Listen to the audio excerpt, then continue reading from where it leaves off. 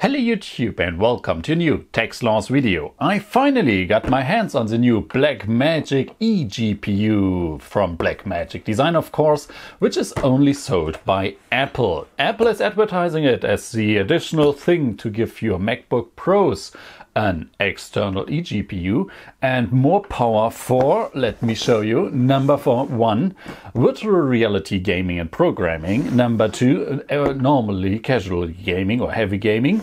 But of course these are not the real things, because this device costs 700 euros.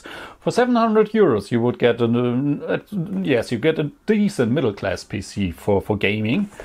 But if you want to be productive with, for example, of course it's Blackmagic, so DaVinci Design or even Final Cut or anything like that, and then you don't want a Mac Pro, you don't want an iMac, an iMac Pro, no, you want something portable, and you need more power. This should be the device that gives you that much more. This should be the device that gives you more power for a price of 700 euros. Yes, this is a lot, but we talk about the price later on. First of all, what GPU are we talking about? In here is an AMD Radeon Pro 580 with 8 GB of RAM. Then you get, of course, you get additional ports. You get 4 USB 3.0 ports. You get 2 Thunderbolt 3 ports. You get an HDMI out. And this is only for our normal PC charger. Of course, this device will also charge your MacBook with 85 watt. But 2 things are missing. I mean, Apple is designing this as a display hub. So where is my display port? This is also a normal hub. So where's my Ethernet port? Maybe my SD card reader? There would have been enough space here and enough performance and power in the thing to give me those ports. So this is something I don't feel really, it's not really thought through. The other thing I'm still complaining about, hopefully you can read this one. Here are the benchmarks, which are telling me something about Cinema 4D, DaVinci Resolve and another DaVinci Resolve benchmark with a 13-inch MacBook Pro from 2018. So those benchmarks without the eGPU and with the GPU look fantastic, of course. But where is Final Cut? Where are the Apple software? Apple software is not really yet supporting the eGPUs. Of course, there will be an update in weeks, months, years, and then this will be nice. But until then, this is something for DaVinci Resolve, for example. So what's next? Of course, let's have a quick look inside. What do you get for 400 euros? Of course, you get a nice box. And maybe we can open this nice box as well. Here, let's find out. There we go. We open it once, we open it twice. And first we see the Blackmagic GPU guide. This is only a thing that will tell you, thank you for buying our stuff, how to plug in one cable, how to plug in another cable, and how to plug the same cable also in your MacBook. That's everything you will get from this book. No stickers, of course, this is no Apple product. Then, under here, we get our Cylon.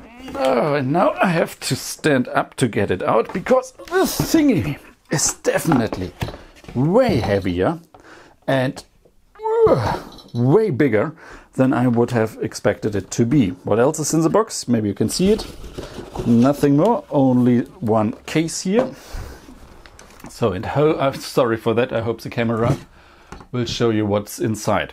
So, you don't get an on-off button. You get this really big and sturdy aluminum case. You get plastic and rubber on the down here. Nothing on the sides, and on the back you see our ports. There is no on-off button. This device will will activate itself if it's plugged into your MacBook Pro. And you hear me talking MacBook Pro all the time. This is because you need a Thunderbolt 3 port here. The 12-inch MacBooks, the normal MacBooks, don't have Thunderbolt 3 inside their USB Type-C ports. So this is the reason why you only can use this with Thunderbolt 3 devices. Maybe some Windows devices as well. Those things should be, if Apple supports them, shouldn't be a problem, but we could talk about this later. So even if you got this 2016, 2017 MacBook Pro, this device will help to give you more power, speed, or whatsoever. What's in this box here? Two things are still missing until we can start using it. One, a ½ meter Thunderbolt 3 cable. Yes, ½ meter. I know, ½ meter Thunderbolt 3 cable costs normally around 30 euros. But I mean, I just paid 700 euros for this device. Give me a meter cable, or give me two 1 meter cable, or give me at least one 2 meter cable or anything like that. This is definitely a disappointment. And the other thing is, we also get our normal power cord here.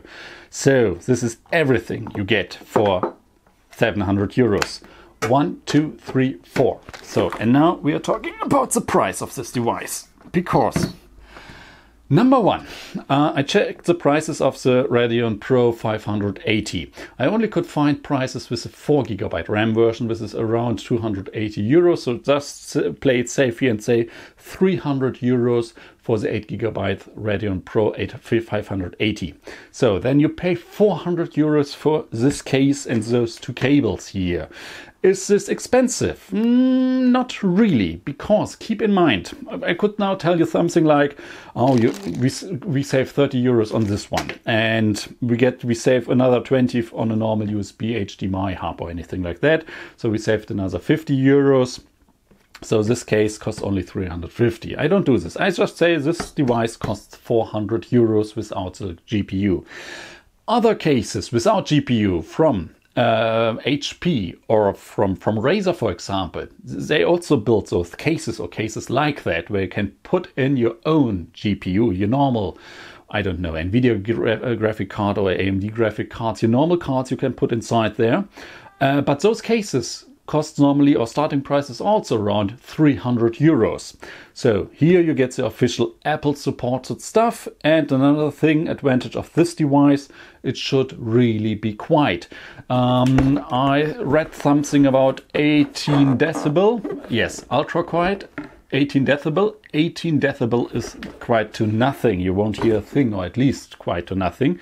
Or this device definitely gets louder than your MacBook Pro, for example. But on the downside, this one unit is not upgradable. So you buy this for 700 euros, you use it 1, 2, 3 years, and maybe in 3 or 4 years when you need more power, you can't just swap out the graphic card and put another graphic card in here. No, you can't. With the other solutions, you build your own eGPU unit. There you can switch your graphic cards. This is the advantage, but those devices are maybe louder and maybe not that good supported by Apple. So this is everything that's in the box. These are my first thoughts about the device. Thank you guys for watching, and I'll see you all in the next video. Bye.